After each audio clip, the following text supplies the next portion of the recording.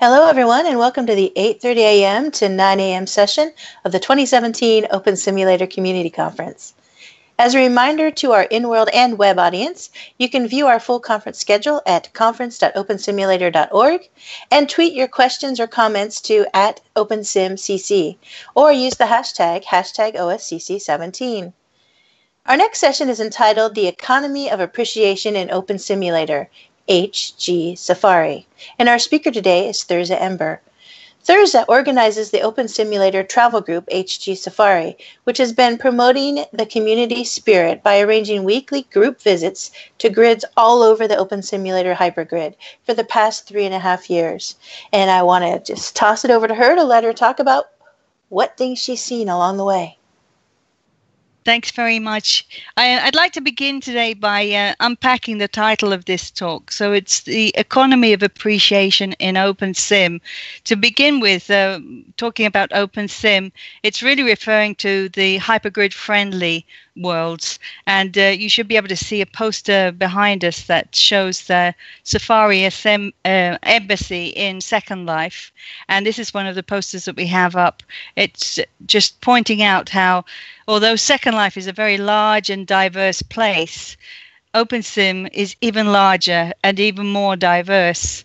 It can be broken up into many different divisions or realms. We can talk about the adult worlds in OpenSim versus the child-friendly ones. We can talk about the commercial worlds versus the money-free worlds. But a notable distinction, and important for this talk, is the distinction between the professional and the hobbyist use of OpenSim. These two realms are very much associated with one another, but there is a big distinction in that when a professional uses OpenSim, they tend to use it as a tool in the context of another community, for example, a school or a research facility. It might be in the world of art or machinima. There are people who use OpenSim as an inexpensive place to experiment when they're making things to sell on a marketplace. On the other hand, you have the realm of the so-called hobbyists. The term is sometimes used rather with a certain amount of contempt, it seems sometimes. However, this group of people, they see OpenSim very differently. It's not a means to an end. It is the end itself. And that's whether they're testing code, whether they're making content or creating environments, if they're preserving art installations, or if they're simply socializing. And of course, many people do bridge the gap between these two realms, the professional and the hobbyist world. But it's an important distinction when we're talking about the context of an economy of appreciation. I chose the word economy on purpose. It's a word that immediately makes us all think of money or financial give and take. But of course, an economy can be so much more. For you professionals who use OpenSim, there's a concrete process of putting in grants and proposals, making lesson plans, finding customers, getting feedback from your students, and of course payments too. And I know that's very, very challenging in real world circumstances, but it's a fairly concrete existence. Whereas for hobbyists, it's a little bit different. There's a nebulous connection between others in OpenSim. On a money-oriented grid, it's fairly easy. You put your content on marketplace and you just sell it. But where you have open source and share-alike individuals who think of this philosophy as the way they want to live their OpenSim life, it can create a lot of challenges. There's a creative paradox too, because to make things, you tend to need isolation and quiet time to create. But then, of course, once you've made your things, you want people to come and see them. And one strategy that people use is by putting freebies on their region. You come and see the region, enjoy it, and you're rewarded with a freebie at the end. So the problem there is that it's a bit of a challenge. Sometimes you're giving things away and you don't feel acknowledged, and that can create a certain sort of generosity fatigue and paranoia too, but that's another story. This fragmentation of OpenSim and the technical challenges that there are too mean that we really need an interchange of encouragement But there's also another thing that's very important for OpenSim's economy of appreciation, and that is the reality check. A couple of years ago, I made the poster that's showing now. It's the hypergrid tonic. In the hypergrid tonic, it talks about the various ways that regular hypergridding can strengthen you as a person using OpenSim. And this applies, of course, to professionals and hobbyists alike. By going to see what others are doing and making, you can put your own work into perspective. It can help you see solutions to problems. It can bring about new collaborative partnerships and new friendships. And of course, it can stop you being too self-centered and braggadocious, which is good for your mental health and for ours. So that's what I mean when I talk about the economy of appreciation in OpenSim. As you know, I'm not a technical person and I'm not a sociologist either, so I can only speak about the technology and the sociology of OpenSim in terms of hypergrid Safari. And I'd like to show you a few stats of what we've been able to do so far. We've been on the road for 3.5 years now. We've been doing trips for that whole period, but actually only 167 weeks have we actually gone on Safari. There have been 500 hours of grid jumping. There have been more than 300 people who've joined us over the years. We've been to 87 grids, and we've been to hundreds of regions, more regions than we can say. So because of that, we've had a lot of opportunities to see how people live their life in OpenSim. And we've visited places that are both to do with hobbyists and to do with professionals. The origins of HG Safari come from about 7 years ago when John Lester, otherwise known as Pathfinder, established the Hypergrid Adventurers Club. This had regular weekly meetups on a Sunday. And it was a place where you could go and get help if you were an OpenSim newbie. It was a chance to talk and compare notes and listen to people who knew, for me at least, far more about OpenSim than I ever will, talk about their experiences. And Pathfinder, he took us to see many places on Reaction Grid, on Jocadia, New World Grid, a lot of places that no longer exist, but also places that are still there, like Lanny Mall on Osgrid and Craft Grid and so forth. By the time the Hypergrid Adventurers Club wrapped up, I was still very interested in blogging about grids and meeting people all over the OpenSim. But I noticed that my friends back in Second Life who wanted to explore OpenSim, they seemed to always mention the same 3 problems. Number 1, they would crash a lot. Number 2, they didn't know where they should go. And number 3, they didn't know how to find people when they got there. Of course, I was certainly not the only person interested in hypergrid travel. If you think of the other bloggers that there have been, like Grid Jumper and Virtual Christine, and there's certainly been many websites. So we think of Hyperica and Hypergrid Business by Maria. There's been the hubs for hypergrid travel made by Sean Emerald and Spike Soul. And of course, around the same time that the Safari began, Satagator was setting up OpenSim World website. And Mikalia Bed had for a long time her travel office, which still you can find on Wright Plaza on OS Grid. Sunbeam Magic, too, was beginning to issue the Visions magazine each month. And of course, many other grids have their own hypergrid gates available at their welcome area. But my idea was that I wanted to approach this subject not as any kind of expert, but just as a friend, so we could all learn and crash together. And that's how the Safari came about. So I called it Safari because I wanted to lower expectations. I wanted to promise that people would see exotic sights, but there would definitely be a bumpy ride, and that probably not everybody would make it to the end.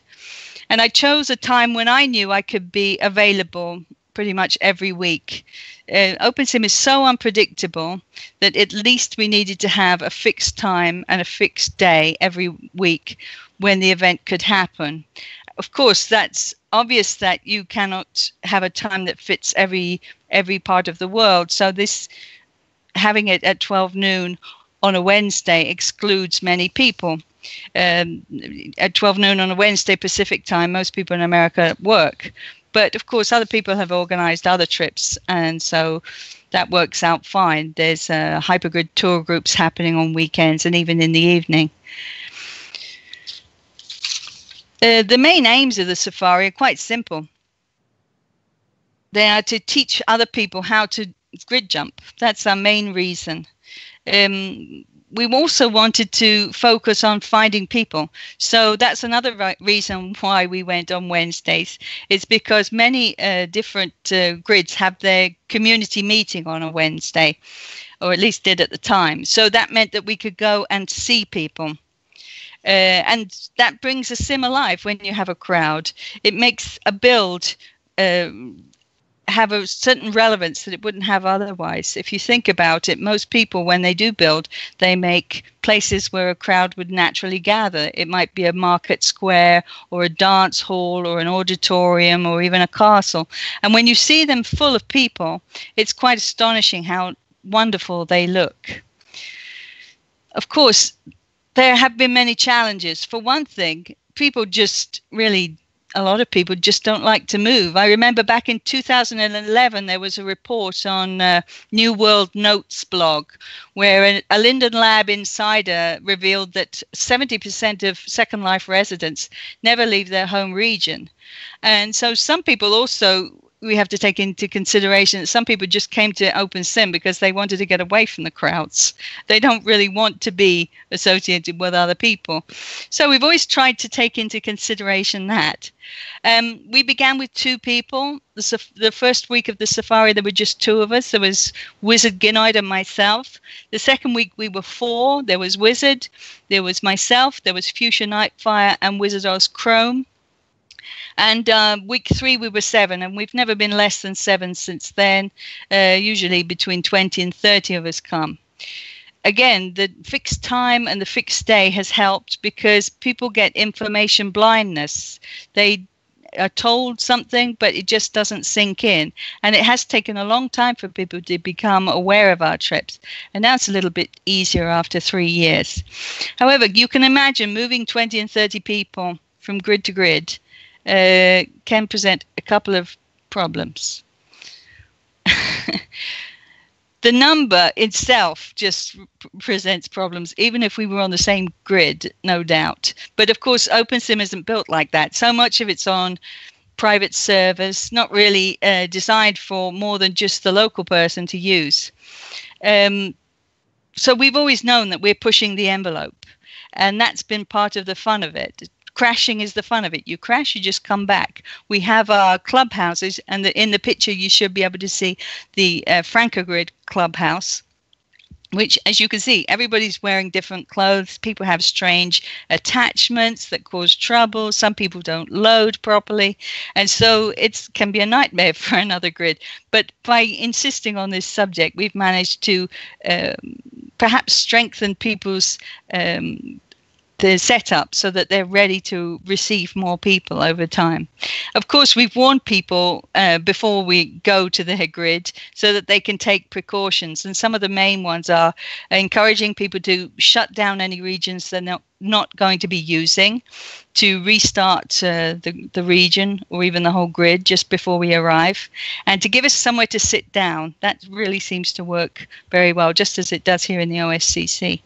The advantage of a planned visit, of course, is that we don't just rudely march in there and break somebody's grid. And the grid owner is on hand usually to tell the story, and that gives immense added value to the experience of visiting a place. When the person can tell you why they made it, how they made it, you get a whole other 4th dimension to the 3-dimensional world. And of course, it's lovely for the grid owners themselves to see their grid full of people and enjoying the things they've made. A pre-organized visit, though, that involves some organization, as you can imagine. And that means getting hold of people. Sometimes the only way you can get hold of them is in world, because you don't know what their real name is and you don't know where they are in the world. So that involves a lot of instant messages. And instant messages are still, especially offline intergrid instant messages, a big problem for us still. Once upon a time, you could pretty much guarantee that you could talk to somebody or leave somebody a message from your grid on their grid. But now, sadly, we have to travel to the other grid. We have to leave the message. We have to warn the person, don't reply to me here. You have to come back to my grid and leave a reply if you want me to get it. Or else, obviously, use some external method like an email or something like that. And of course, time zones make it hard for people to be available. Although I have to say, we've been very lucky. For example, Greybeard Thinker, Uriah Heep, and Per Erickson all come to mind. These are Australians who got up before dawn to be able to host us on the Safari. And we've appreciated both the wonderful builds they have and the time they took to show it to us. And that's true of many Americans too, who've been able to meet us during the day. Some of them even taken a day off work for it. So, but that doesn't mean that it always all works out. There have been many occasions when somebody 10 minutes before the Safari has said, can you come back tomorrow? Which, of course, creates its own exciting drama. So it's never boring. Usually, in fact, talking about planning, I try to have about 6 weeks of Safari destinations planned in advance. The advantage of that is it gives people time to think about what build they want to show. Maybe it gives them also the impetus to finish a project. And we always have a plan B.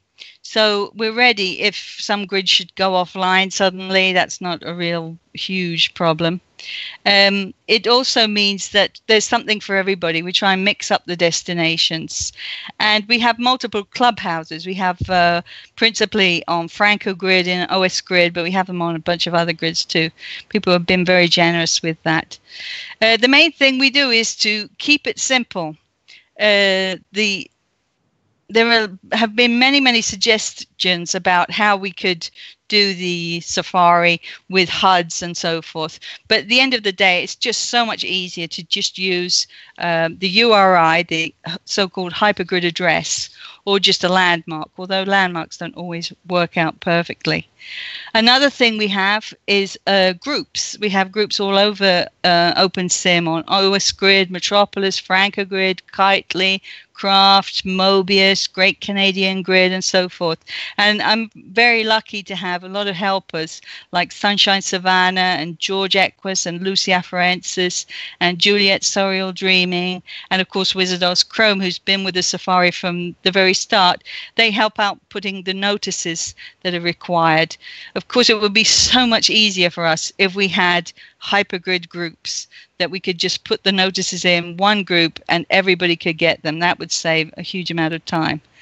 And obviously, that's not something we have right now. So we've retreated, if you like, or into social media. Is retreat the right word? Perhaps I should say diversify, because we have large groups on Facebook and Google+, and that means that people get to post their photos, which is another nice feature. They post their little videos of what's been happening on the trip so that other people can see it.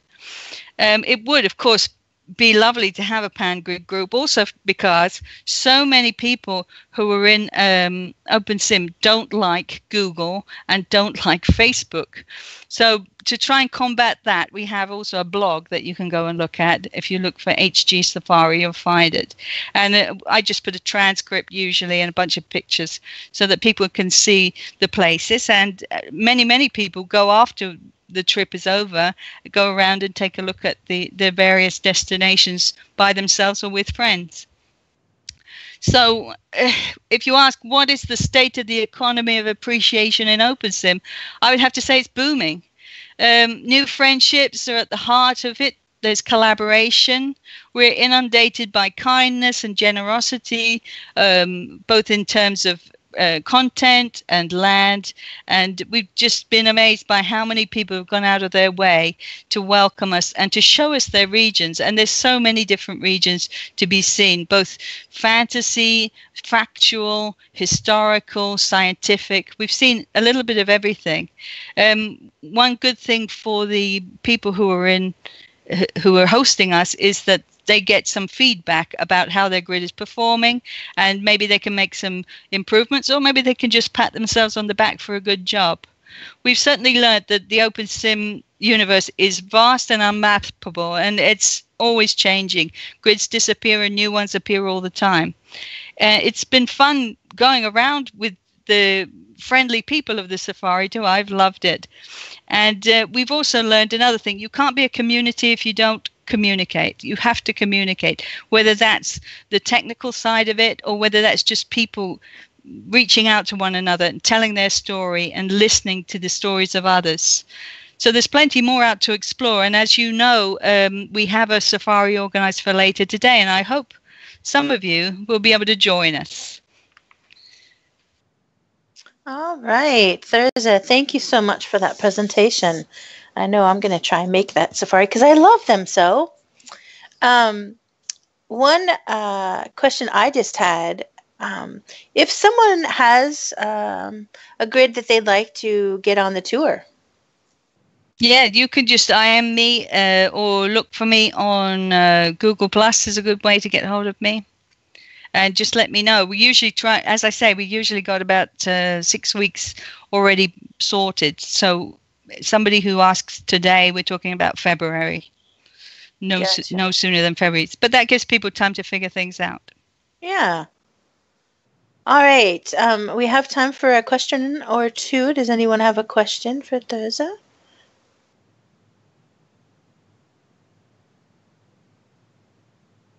All right.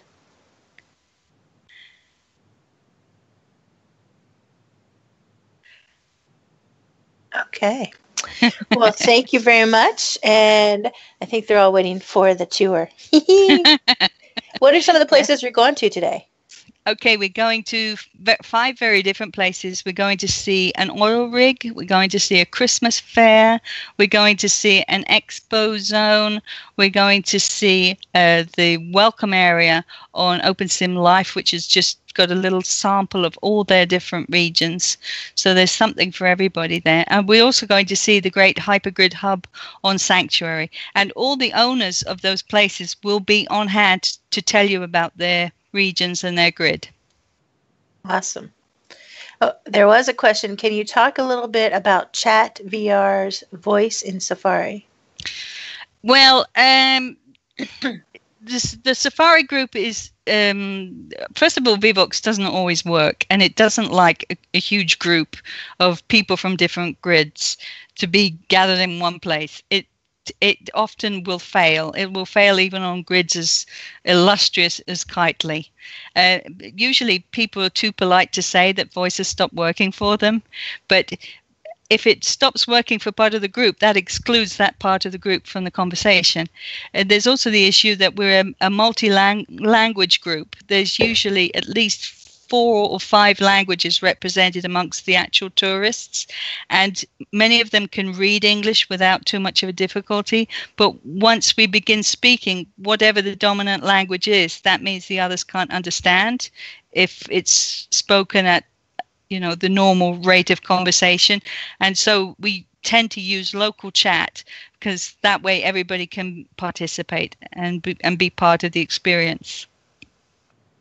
All right, great. Well, Thursday, once again, I want to thank you very much for being here and giving us this great presentation about what you do.